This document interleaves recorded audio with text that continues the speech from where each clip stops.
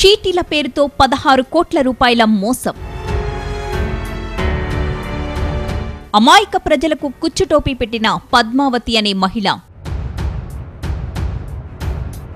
కిలాడి లేడీని అరెస్ట్ చేసిన పోలీసులు. చీటీల పేరుతో ఒక మహిళ చేసిన భారీ మోసం బట్టబయలైంది. చీటీలు, అధిక వడ్డీలు అంటూ ఆశ చూపి ప్రజల నుంచి 16 కోట్లు వసూలు చేసిన మహిళను ఎట్టకేలకు పోలీసులు అదుపులోకి తీసుకున్నారు. ప్రకాశం జిల్లా చీరాలలో మహిళా నాయకురాలిగా చలామణి అవుతున్న పద్మావతి అనే మహిళ తన వెనుక రాజకీయ నాయకుల హస్తం ఉందంటూ సొంత బిల్డప్పించుకుంటూ తిరిగేది. ఆమె భర్త ప్రభుత్వ ఉద్యోగి. ఈ క్రమంలోనే ప్రభుత్వ ఉద్యోగులు, ప్రైవేటు ఉద్యోగులు, పోలీసులు, ఆర్మీ ఉద్యోగులు, రైతులు, మధ్యతరగతి నుండి నిరుపేదల వరకు ఆమె పలువురు నుంచి చిట్టీల పేరుతో భారీగా వసూళ్లు చేసింది.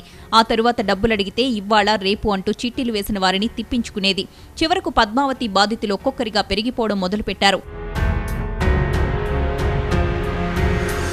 తమను పద్మావతి చీటింగ్ చేసిందని కొందరు మహిళలు ఫిర్యాదు చేయడంతో చీరాల రూరల్ పోలీసులు పద్మావతిపై కేసు నమోదు చేశారు.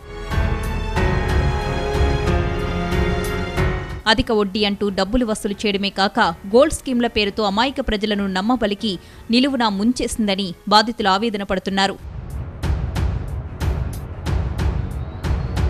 ఇప్పటి వరకు పద్మావతి జనాలకు 16 కోట్లకు పైగా కుచ్చుటోపీ పెట్టినట్టు తెలుస్తోంది. దీంతో పోలీసులు చిట్టీల నిర్వాహకురాలు మాచర్ల పద్మావతి, ఆమె భర్త శ్రీరామ్మూర్తిని అదుపులోకి తీసుకుని విచారిస్తున్నారు. ఎక్కువ వడ్డీ వస్తుందని ఆశపడి ప్రజలు ఇలాంటి వారి చేతుల్లో మోసపోవద్దని పోలీసులు హెచ్చరిస్తున్నారు.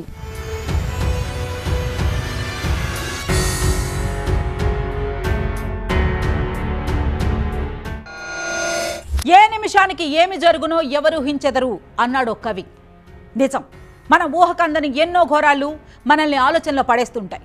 మనల్ని మనం రక్షించుకోవడానికి ఎప్పుడు సిద్ధంగా ఉండాలని కోరుకుంటూ మరో FIR